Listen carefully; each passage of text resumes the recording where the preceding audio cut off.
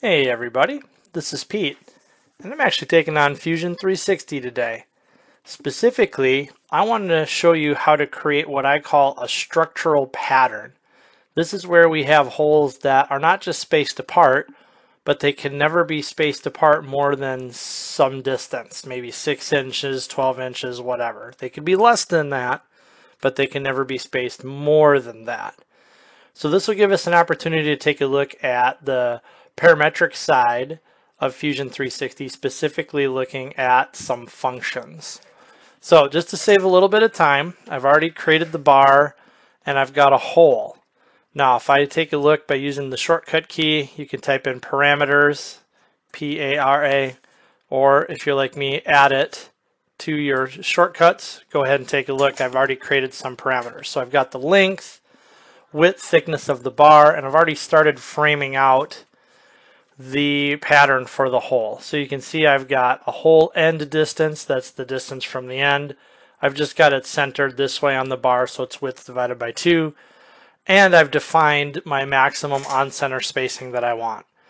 So in this case, we need to create a couple of other parameters. So I'm going to do this a particular way like I do it in my classes. You do not have to do it exactly this way, but I'm going to define some additional parameters. So we're going to kind of go through this a little bit at a time. So we know that we're going to need some sort of spacing, right? We know that eventually the holes are going to have to be some distance apart. They may be 6, but we don't know what that's going to be yet. So we're going to go ahead and create one, hit OK.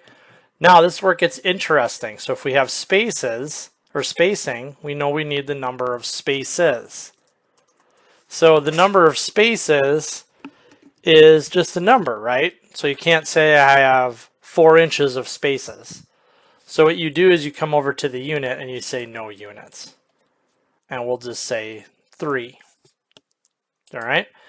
And then for the last one, we know that we've got spaces. Now this is a little bit empirical. So if we think about this, if we've got a 12-inch bar, and we know that we want a hole on each end, and they're both spaced 3 inches from the end, we can say there's, well, 12 minus 3 minus 3, that's 6. And if I know that my maximum spacing is 6, well, actually, I know that that's actually one space, right? Because it's one big 6-inch space.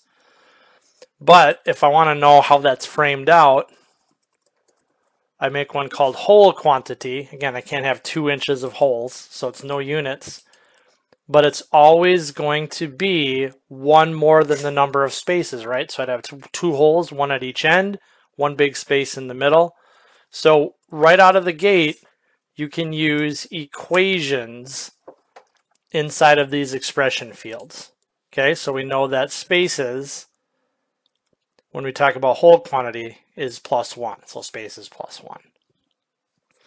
Okay, now going back, we have to actually compute the number of spaces, and then the number of spaces will determine the spacing, right? So let's work backwards.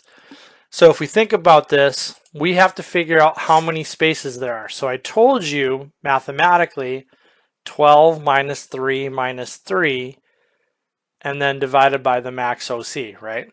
So, but to do this parametrically, we're going to do the following.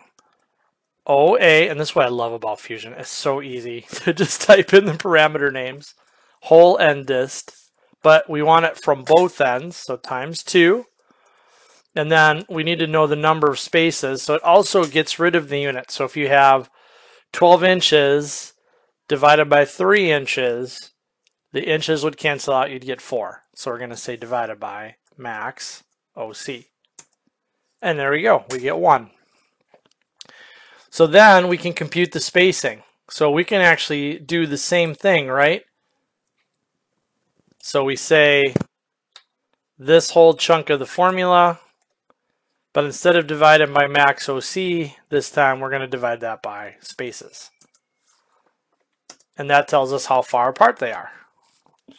So that's where you can build this equation, right? So we build an equation in the expression field, always test it. So right now we're right at 6, right? Which we expect just because of these numbers. I did that on purpose. If we type in 12.5, uh-oh.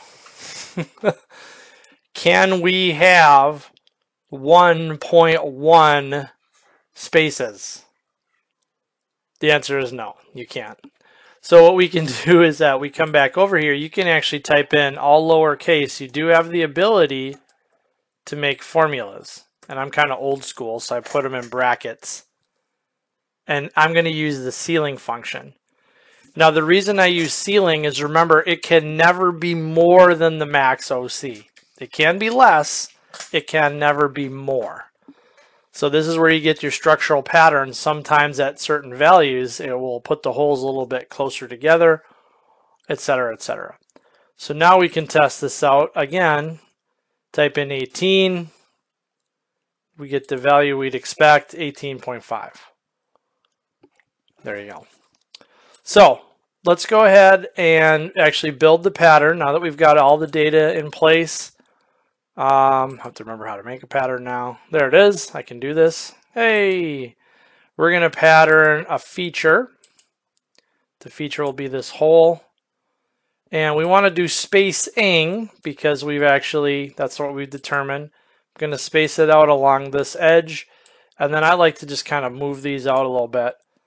The quantity is going to be hole quantity, right? We're computing that. And then the spacing, or the distance, is going to be spacing. Go ahead and hit OK. I think we're good. There. All right, now let's test it out. So I'll kind of zoom out a little bit, orbit this, do the parameter. And now if we play with that, should see your 3. You get the idea. So we can keep playing with these and you see how your pattern adjusts, but as soon as we just get over that data there, it puts in that 5th hole. So that's how you can build a pattern parametrically inside of Fusion 360. And in this case, I'm using the maximum on center principle where it can never be more than a certain value. So I hope you found this useful. If you have any questions or comments, please let me know, and have a blessed day.